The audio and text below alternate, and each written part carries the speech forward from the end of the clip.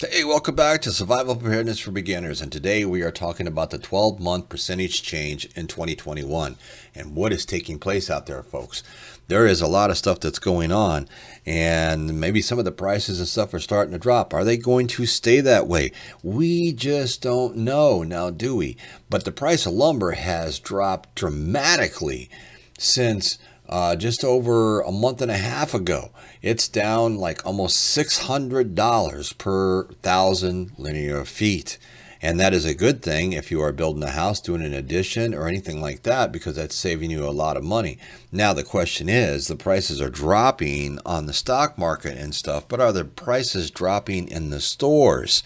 From what I have gathered, no, they are not, because a lot of these big companies and stuff have pre-bought a lot of this product, as far as wood, as far as like 2x4s, 4x6s, your plywood, and all this kind of stuff. And they've already pre-bought a whole bunch of this stuff. So you're going to be paying those high prices until that inventory gets sold off. And if they're buying it at a cheaper price, then you're going to start seeing the prices come down. But how long is that going to take? They said that the average house, if you're building an average 2,000 square foot home, the average price of that home went up just for the lumber to build it $36,000 because of the prices of lumber.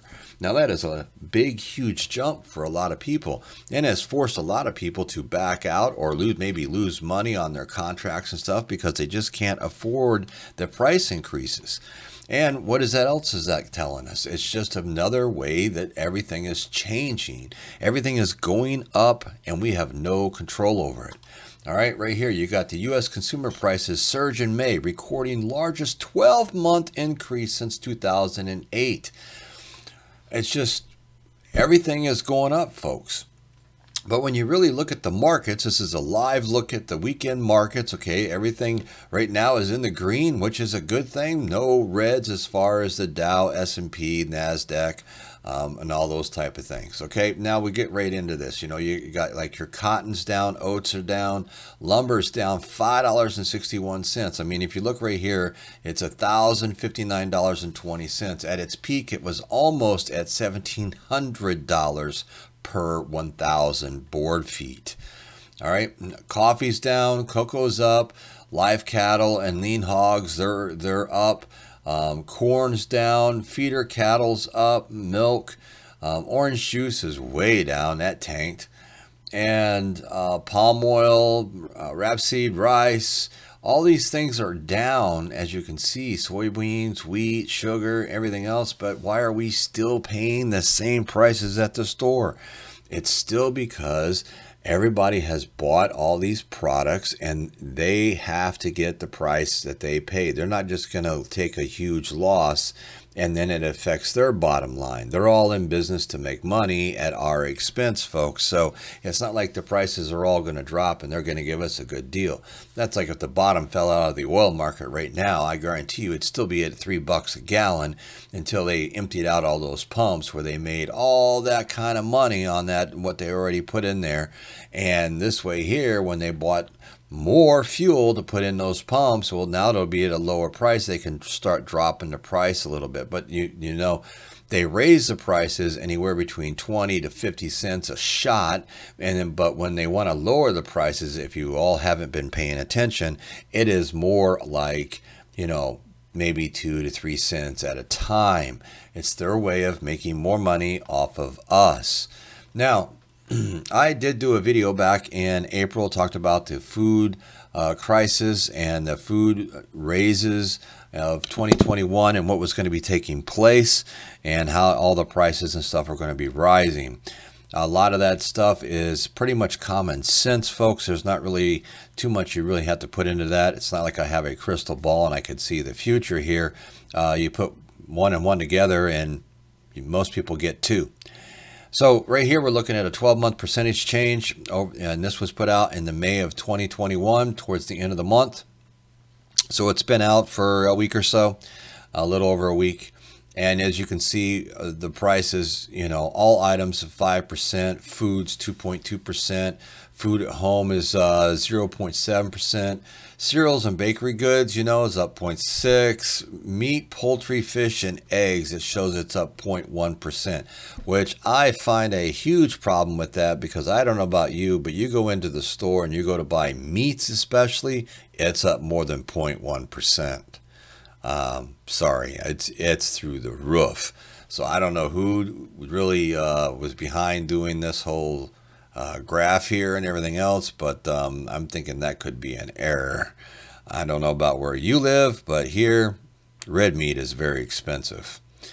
Dairy, fruits.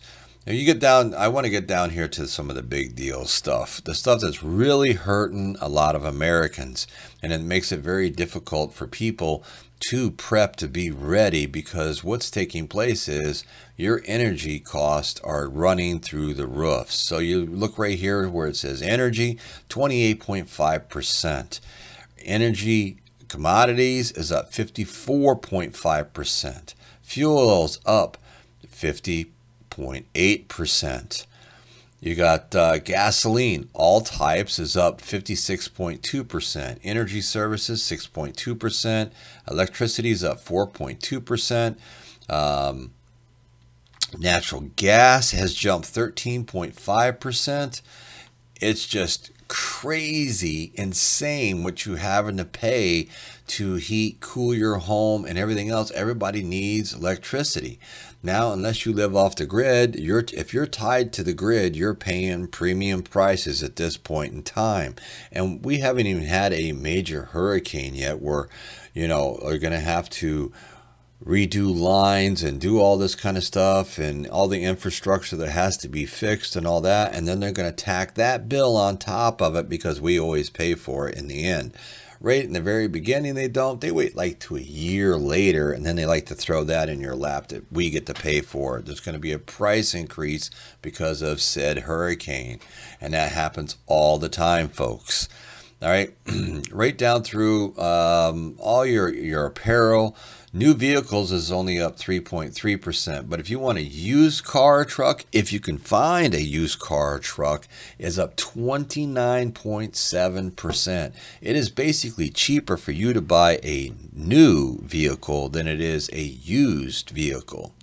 And your motor vehicle insurance has gone through the roof too. Now, we all see the commercials on TV where they say, oh, they're saving you, you know, $600-700. Oh, you know, 15 minutes could save you 15% and everything else. Well, it's went up 16.9, so maybe they should change their commercials. But airline fares is up 24.1%. So if you all didn't book your airline fares, if you didn't book your trips and stuff that you were planning to do this year, before, what was it? I believe it was the end of March, right around there, the beginning of April. I got right in on the right before they raised the rates. The same airfare that I'm taking on my trip this year is double the price of what I already paid. The moral of this story is preppers, especially new preppers, are probably being pretty much cut out of being able to physically afford to prep, because you're having to pay for such high dollar energy, insurance, cars, gas, food, and everything else. So you're probably struggling just to make ends meet, pay the bills, and trying to be prepared for any unforeseen thing that could come down the path is going to be very difficult for a lot of people. So I'm Survival Preparedness for Beginners. I'd like to thank you for joining me today. And everybody, thrive to survive. Keep your head up. If you can catch some good deals and you can score some preps to put up and put away for a rainy day, then do it. If you catch that great deal, don't pass it up, especially if you're in the food store or something and they got something on sale and you can prep it and put it away, however it may be. Whatever your skill level is, make sure that you're maximizing that deal with your money, because at this point in time, every penny counts, folks. So until next time, y'all stay safe. Y'all keep prepping. I'm Survival Preparedness for Beginners. Catch you on the flip side.